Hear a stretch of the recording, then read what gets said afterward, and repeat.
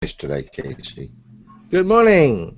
Good morning, good afternoon, good evening. It's Wednesday. It's another episode of the weekly tech forum sponsored by Love My Tool. Again, we have our usual panel today. We have Casey, Paul, and Tim. Everyone say hello. Not all at Hello. once, but Casey, go first. Hello. Good evening. It is 12:30 in Georgia. And Tim? Buenos dias, buenas tardes, buenas noches. Es bien diez aquí, and on top of that, guten tag and So was ni that hao. that was just your lunch menu, right? Yeah, that was my lunch menu. Yeah. Yeah, that's what I thought because I heard the word enchiladas in there somewhere.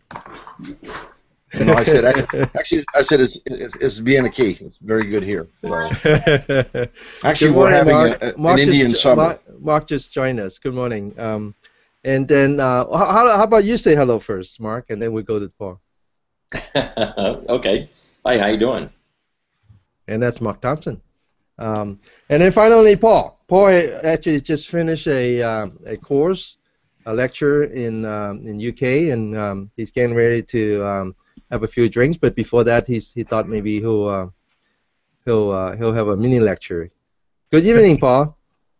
Hi, Denny. Hi, everyone. Yeah, I'm here in London, and in London it's about 5:30 in the evening. So I'm looking forward to going home. I think Paul would be much more loquacious after he has a few shots. Yeah, you can tell that he's just want to get out of here now. Probably incomprehensible after a few shots, I reckon. So Paul has prepared a mini lecture for us. Yeah. So, but before he does that, is there anything that anybody else want to talk about, Tim? I actually got your itinerary now that you're actually coming out to Shockfest for sure. Yep, I'm coming. Midsurf told me that if I didn't, he'd find me and hurt me, and so no, I'm really looking forward to it. I've got a couple of presentations. I'm going to do an opening talk about the technology history because I go back to the building the first datascope and many other diagnostic tools over the years. So we're going to talk about that, and that's going to be my opening talk. And then I'm going to do one on the anatomy of a cyber attack, and then I'm going to do one on the neurophysiology, actually how attacks work once they get in the systems. And I'm going to break down at least 4 different attacks with trace files and go through the different types. You know, they're great examples because they're all sort of similar, but and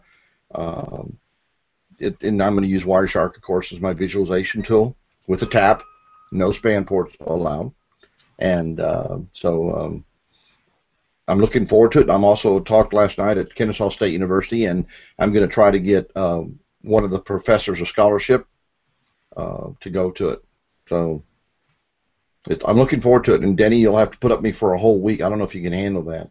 That will test your Buddhist philosophy about being kind to old farts. I mean, to older gentlemen. No, I already have a solution. I'll let you know in a minute. Uh-oh, taser time. And one thing that I think, since we are talking about security, how about the new technology that's going to be coming out where they're talking in Congress about enacting a law where the cars will be mandated to talk to one another, and the security implications and safety issues with hacking and cracking of those systems and causing the brakes or whatever. If I didn't like you, I'll make your brakes or your car swerve and whatever. And the biggest thing that I know that our government will say is, well, nobody can do that. Well, if that's the case and everything can be so secure, then why do we have so much identity fraud and internet fraud going on if all this stuff is so secure? Did you watch TV last night where they actually a hacker flipped a car on a guy? No, that was on television show last night. And it was a television show where they got the spy cameras everywhere. Oh, I've seen that show. Yeah, I mean, no one's actually physically done that, but we proved at Georgia Tech not too long ago that I can, slam on your brakes. I can turn on your windshield wipers. I can turn on your heater real high. I can turn off your engine, lock your doors. Every time you unlock them, I'd relock them. And I actually talked to a couple of senators who were actually holding hearings on that, and they had been assured by the people in Michigan that couldn't be done. But Mark, you should be okay, right? Because most of your cars, the cars in your collection, still have carburetors. Yeah, most of my car collection predates 1977. So yeah, so you're fine. You're fine. Well, Nobody's gonna hack that. Yeah, unless you're getting underneath there and installing some servos that I'm not aware of. The EPA will come after you, Mark.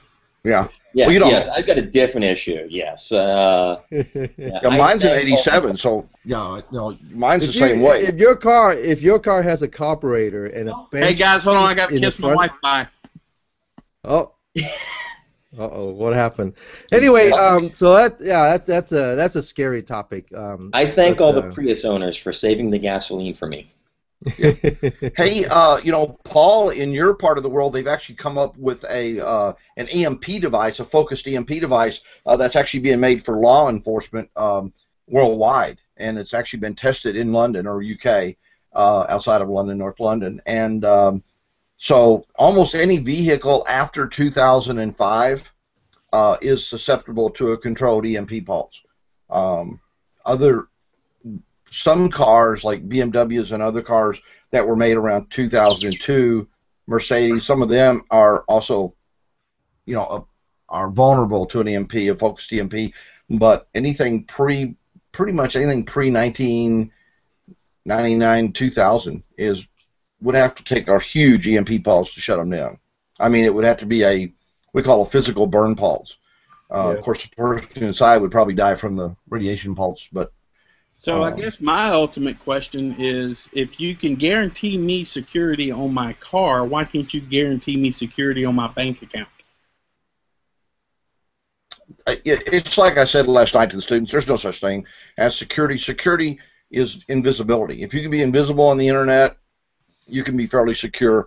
I don't understand people putting money into internet banks that don't physically exist. There is no security. I'm sorry. I don't care. I mean, they just came out, 2 weeks ago and said that most of your antivirus protection was less than 35% effective. Even the ones that are updated daily, okay, are less than 50% capable of blocking you from getting attacked. And you got to be constantly visual. Excuse me, looking this up. Go ahead, Casey. It's like we were talking about before the show started. Like Paul said, I mean, the only way to guarantee security is to lock the computer down where you can't use it. Right. Turn it off. Hide it. Mm-hmm. There's a thing on the internet I saw the other day, and it says hackers to demonstrate a $20 device that can turn your car into a hacked zombie. And see, that's the other. Let's just say that they do find a way to manipulate these cars running around with endless wireless connectivity. Yeah. Well, I don't know. I don't know about you, Paul, but with these guys talking like this, those martinis that's waiting for us start to look really tempting. Yeah. So why don't we let you do what you have to do, and then let you get that adult beverage that you've been waiting for. Okay, thanks. So I thought this week I'd tell you a case story. We've been looking at an IP telephony issue for a customer. They've had a problem where intermittently they get very poor audio quality on their IP telephone calls. And once we found the root cause of this, I think you'll find it quite interesting because it's quite bizarre. So I have prepared some slides. I'm sorry about this. I don't wish to PowerPoint you to death, but I thought I'd just set the scene here. So the issue that our customer faced was that they have a couple of locations, one in a place called Birmingham, which is not the one in Alabama, it's Birmingham in the Midlands here in the UK, and one in a place called Aylesbury. And what happened was that calls between Birmingham and Aylesbury were subject to a certain amount of corruption, and you just got some terrible audio quality. The problem was intermittent, but it happened many times per day, and quite strangely, it only affected the audio from Birmingham to Aylesbury. It didn't affect the audio in the opposite direction. So that's the symptom information. The actual configuration looked like this, and I hope this is visible to you all. So we've got a telephone you can see in Birmingham. We have a wide area network that takes us to a London data center. We go through a firewall, through a device called a fabric extender, which is a Cisco device, and into a pair of Cisco 5500 switches, Nexus 5500s, sorry, not Catalyst. And then off of one of the Nexus switches, we've got a link out to the Aylesbury site. And that's basically what we call in the UK a LAN extension, but it's running at LAN speed and probably just some sort of multiplexed fiber. The call management system is run in another site, which you see there, which are the small orange boxes. They're not involved in the path for the audio stream. So the audio simply leaves Birmingham, goes through the MPLS cloud, through the firewall, through the fabric extender, through the switches, and then back out to Aylesbury. Now, one thing about, I am no Cisco expert, but one thing I know about the Nexus switches and fabric extenders is typically the fabric extenders are dual attached into a pair of switches. In this case, the customer was in a transitory position and they'd only attached one leg of the fabric extender into the switch. So that's why we see one connection out of the FEX is just dangling in midair. So that's the configuration. At a routing layer, we had a VLAN that was defined across both switches, and then we had another what's called a VPC peer link, virtual port channel peer link, connecting the two switches as well. So that's the basic configuration. So what happened, sorry, and the routers were acting as VPC gateway partners. So what this means is this is Cisco's new technology to provide you with a great deal of resilience in your network by having routers that can act on behalf of each other depending on if they detect a failure. So this is the next step beyond HSRP, if you like. That's as good as I can tell you anyway. One other thing that I should tell you is that both of these routers in the switches were advertising a route to Aylesbury, and that was being seen by the firewall. So we needed a diagnostic capture plan. How are we going to capture data that we need at the time the problem occurred? So what we decided was that we'd place a number of network analyzers along the path of the audio stream. We'd sit with some users in Aylesbury. We'd wait for the problem to occur, and when it occurred, we'd send some form of marker into the network to enable us to find the data quite quickly. We'd analyze the data, and if we needed to, we'd move our capture points and do the whole thing over again. Luckily, we found that in the first capture, we were actually able to identify the cause of the problem quite quickly. So this is where we put the analyzers.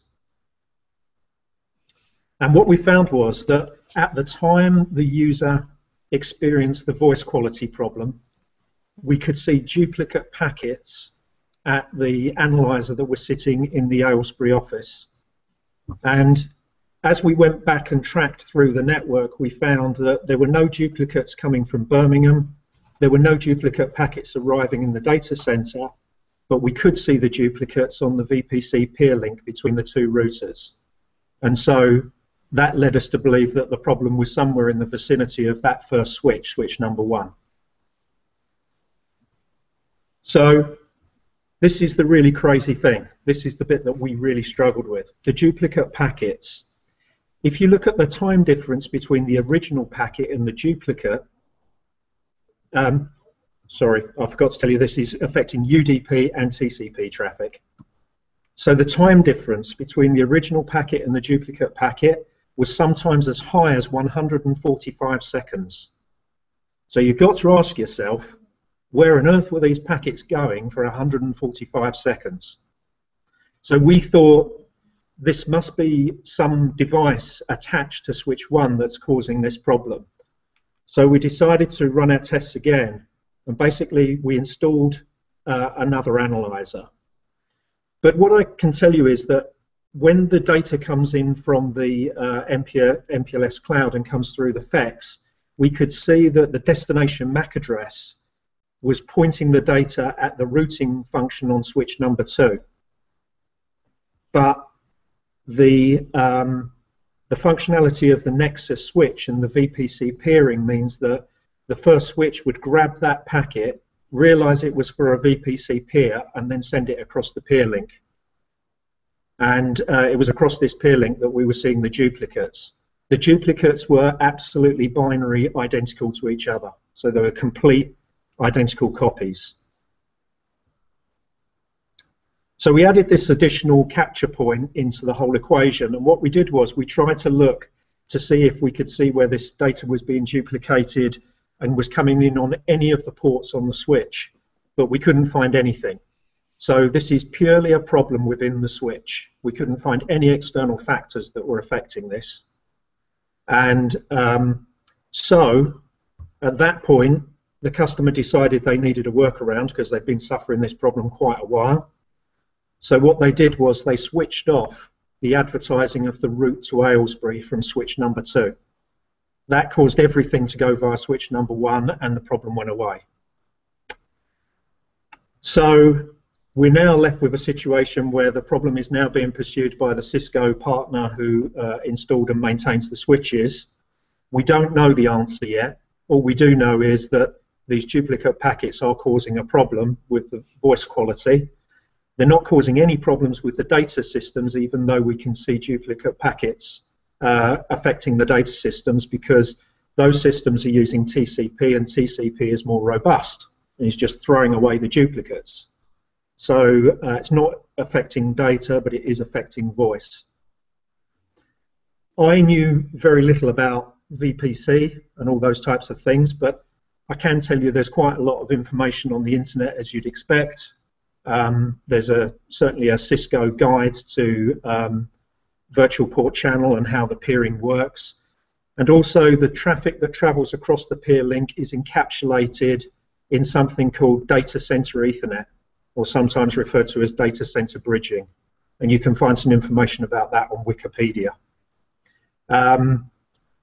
DCE is not like the standard VLAN tagging. It's slightly different. So whereas we're all used to looking at tagged VLAN traffic, the DCE format is slightly different and works in a slightly different way. So that's my little discussion piece. I just thought it was an interesting problem, quite a bizarre problem, particularly the 145-second delays, which we still don't know the reason why that's happening. And I do wonder if this is a problem that's, it could be a strange configuration problem, although the configuration has been checked by several people and nobody can spot the issue. Other than that, it could be a bug somewhere in the code in the Nexus switch.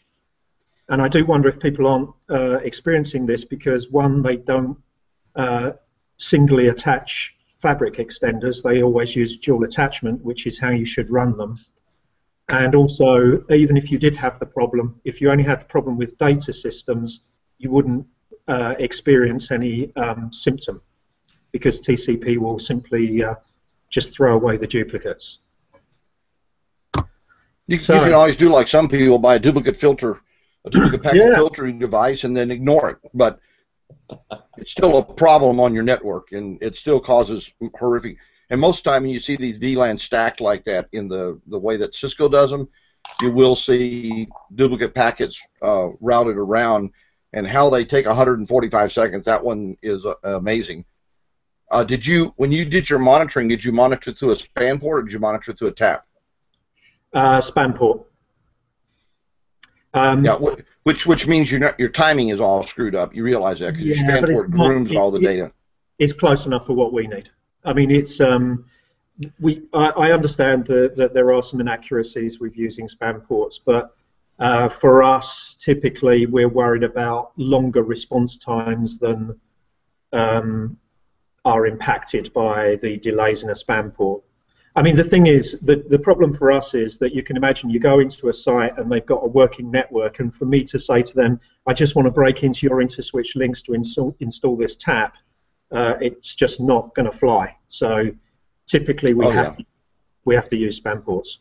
Well, but with RTP, you do realize that spam ports do groom all the data. So as long as you know that. Yeah, I mean we do use taps. We use taps quite a lot, but often we do have to use spam ports. And in this case, you know, the 145 seconds, that's what makes me think this isn't a config issue. You know, it's not every single packet that's delayed. Don't get me wrong. This is it happens intermittently, and it happens over a random sample of packets. But you can see that at sometimes it's delayed by 145 seconds, and then suddenly it will be delayed by almost zero, almost no delay. You just see the immediate duplicate, and then it goes back up to 145, and it's cycling on a 4-hour cycle. So it will be 145 seconds for 3 hours, it'll drop to 0 for an hour, and then it will go back up to 145 seconds for another 3 hours. And so it keeps cycling around. It's not a VACL. You're not using a VACL out of the switches, are you? No. Okay. No. So it's just a straight VLAN configuration with the. It's VLAN, but it's got VPC peering, which is peering. Okay. Which is slightly different. Because you see that with VACLs all the time, where you'll get a random duplicate frame come through. Okay. Well, that's worth VLAN. Yeah, the VLAN tables, you'll see that periodically, but I've never, and I agree with you. While you were talking, I was reading about some of the problems that Nexus has had, and it is code-based in Nexus. So I got a suspicion you found a bug. Yeah. In it. Yeah. That's real interesting. Real-time protocols. A friend of mine used to always jokingly say he's a physicist, right? So there is no real-time, right? Yeah. And yeah, so real-time protocols can drive you crazy. Mark, isn't that true? Very true. Very, very true. I was just thinking through the different questions. Were you able to observe on the Nexus? I didn't know if you had any access to it or not to see if the CPU utilization on it was up or how it was managing its QSQs. Because I'm assuming that a few things that would come to mind for me would be CPU on the devices, QoS, is it starving a queue? Is there too much data in it? And the heartbeats were working okay. The heartbeats I'm not sure about. They did look at CPU utilization both across the whole switch and process utilization, and they couldn't spot any patterns that would indicate a particular process was having a problem. Right. I'm not sure what else was done because I didn't do the problem directly myself, and also there was a supplier involved who was the Cisco specialist. Yeah. Our guy was there to troubleshoot and narrow the problem to a box.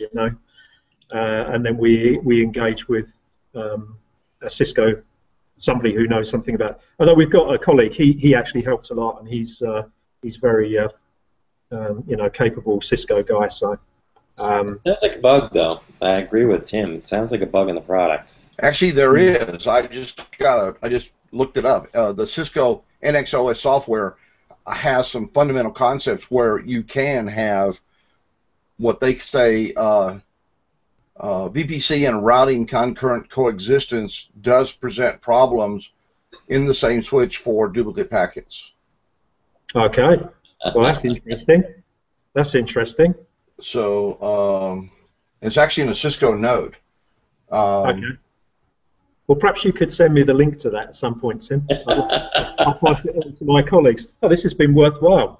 I don't regret not going for a drink now, actually. Yeah, it talks about slow and again, I'm reading it real fast, but it does talk about slow delays and long delays, and I'm reading it real fast. Something in one of the options when you set up the software, and I'm out of my depth because I'm not. Mark, this would be something for you because I'm not a software person. If I can't fix it with a hammer, then I don't want to fix it. Well, you know, I was listening to Paul's description, but it kept reminding me of back in the days when we used to fix old cars, right, Mark? That when it doesn't run well, you start throwing away parts. Right? And then it just runs better. And then you say, okay, well, the problem is solved. Well, you know, Paul's diagram that he put up reminded me of basic, you know, circuit testing. You know, I've got, you know, in the old car analogy, Danny, my brake lights don't work. You know, Who needs brake light? Come on, you don't need right? that. Just throw it away.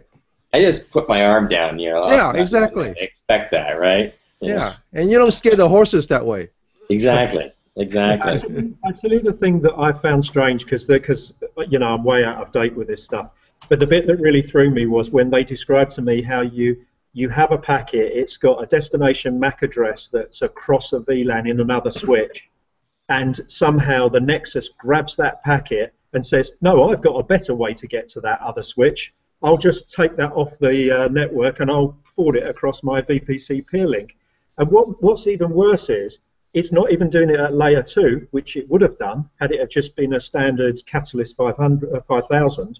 Right. It's doing it at layer 3 because when you check the TTL count, it drops by 2 from the time it hits the first nexus and the time it comes out of the second nexus. The TTL count has dropped by 2, so it's been routed through 2 routing functions.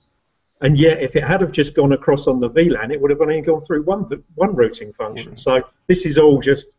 Oh, this just blew my mind, I tell you. That and the 145-second delay, I just thought, I don't understand this. I need to actually. That's what blew my mind. Technology like that, Paul. You know, at a former employer, there's a lot of different switch manufacturers out there now that have been playing with that layer 3 resiliency, where they will intercept L2, you know, packets at L2, but considering the L3 header going. I've got a better way to get there. Yeah. I mean, it goes all the way back to 1996 with Cabletron and some of its secure fast technologies. And what we've seen is it's just maturing and you know coming out in Cisco and all the other different manufacturers in different ways. Yeah, yeah. And then we've got software-defined networks coming along as well. So absolutely. Yeah, Cisco actually puts in here one of their comments is change the TTL. You know, the time to live. Okay. And which is strange because to me that's kind of like fixing the fence after the cow's gotten out. But yeah, I mean, if you fix it for one type of packet, it's going to change all of those frames. Yeah, because changing the TTL, you'd have to go around and reconfigure all your servers and PCs and everything, wouldn't you? I'm reading right here, Cisco NXOS Software Virtual Port Channel Fundamental Concepts, and I'm going to send you this, okay? Yeah, okay. But I'm sure, Tim, if you skip down to the bottom, the solution that Cisco would suggest is to just buy a bigger switch. Definitely. Definitely. It's a software problem. You didn't update your software on time to them or whatever. Yeah. I've been teaching a course today, and some of the members some of the people on the course are convinced there's a conspiracy between Microsoft, the hardware vendors, and Cisco to just drive more and more hardware. You know. Well, you left out Intel, don't forget, right? Yeah, yeah, and Intel. True. Yeah, I also have to send you. I'll send you something I just got from Intel. I'll send it to KC2 and Mark 2, where they actually say, "Oh, we understand that we've opened the back door for everybody, but you read this huge paper about how to turn it off, and it is distressing to know that it's going to be a pain in the you-know-what." Yeah. Hey guys, I'm looking at the calendar, and February is a short month. So next week, next Wednesday, will be the last show of February, and I understand that Tony might be back. But then after that, Paul tells me that he'll be gone. So next week might be the only week where Tony and Paul get to do the show together for a while. Yeah, I won't be gone for good. I understand. I understand. Not dead I yet. understand. I understand. None of us are. None of us are. Don't worry. Okay. And you might even be able to call in from Australia. Who knows? Yeah, it'll just be about 2 o'clock in the morning. That's all. Yeah, that's right. That's right. And you just have to talk funny too. Yeah. Okay, well, before we, that was a great presentation, Paul. Really, I learned something. It was really good. Yeah, I like it. I like it. Thank you for that. Okay. Any comment before we close the show? We're a little bit past half an hour now. Any comments, anyone? Casey, you've been quiet. Hey, I didn't want to get on my conspiracy theories. I'm good. Okay, thank you, Casey.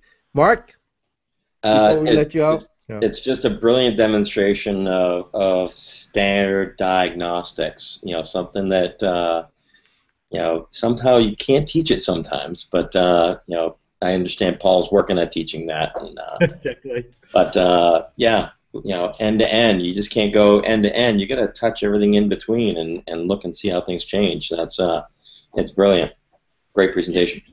I remember back in the old IBM days when IBM would come in to fix a problem, it would suddenly disappear, and IBM, you'd ask them what happened. They said, "Oh, it was nothing. There was you fixed something. You said something wrong," and then of course they just walk out. And so I kind of sometimes see Cisco, Intel, Microsoft doing that kind of mysterious solution, and certainly never saying it was our fault. I mean, that would be a mortal sin. So yeah. Yeah, well, I started at IBM. That's where I get all my ideas from. So. So, Paul, why don't you close your show today? Oh, you got me to do it last week. Oh, okay. Well, why don't you do it again now that you have some practice? That's right. Yeah, now that you got practice, do it again. Okay. Well, let's close the show then, and look out for. Do we have a Homeland Security this week, or is it we're skipping a week? Yeah. We're skipping a week, yeah. So it'll be We're next skipping week. a week. Yeah. So, please do join us next week on Love My Tool TV, and we'll see you soon. And Paul, be sure to come back with a solution. Okay. There you go. Okay, we'll close the show. Thank you, everyone. See you next week. Bye-bye. Bye. Hasta luego.